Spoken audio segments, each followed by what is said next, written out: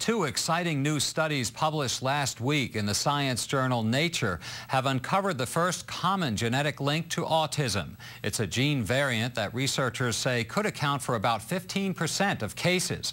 NJN News health and medical correspondent Sarah Lee Kessler has the story. Nice looking. Good for you. Get a sticker. Autism is a lifelong neurological disorder that affects a child's IQ, social skills, and ability to communicate. 1 in 150 children, 1 in 94 here in New Jersey, is now being diagnosed on the autism spectrum. What causes it?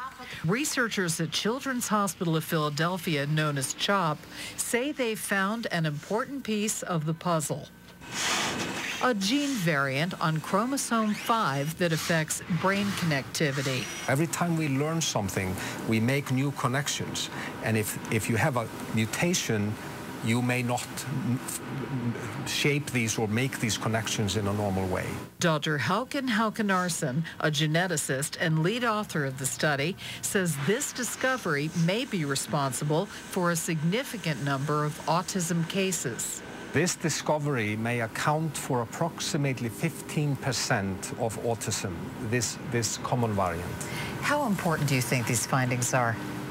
Well, it is very important because this is the first common variant to be identified. So we can now start thinking about new ways of developing new therapies. Dr. Håkansson says his findings build on earlier research, some of it done by colleagues here at CHOP, that show that the brains of autistic children are wired differently. For the past 5 or 10 years, the field of imaging has been producing findings about how the brain is wired differently, how areas of the brain are not in sync with one another, and we didn't have a context for understanding how did that come about. Dr. Håkansson's findings give us a context to understand a lot of other information. Dr. Håkansson and his team envision a day when this gene discovery could lead to preventive therapy.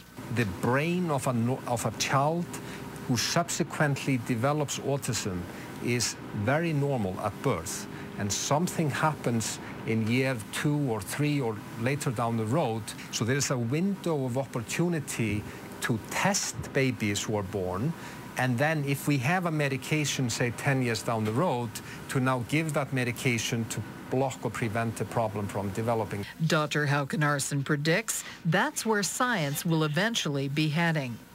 Sarah Lee Kessler, NJN News, Philadelphia.